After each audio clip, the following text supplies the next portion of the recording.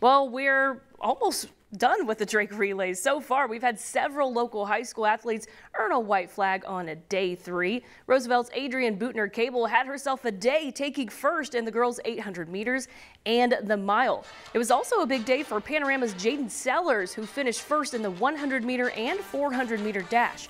Another big performance came from Mount Ayer's Rice Reynolds, who pulled off the victory in the boys' 400 meter dash. Here's what Reynolds and Sellers had to say about their big wins at the Blue Oval. Well, it's like 40 meters left. It's like she's in front of me, so about 20 meters left. I was like, you got to go if you're going to win this. So I really had to kick it in there. Knowing that I'm the best 100 meter sprinter in the state, it's a lot to take in.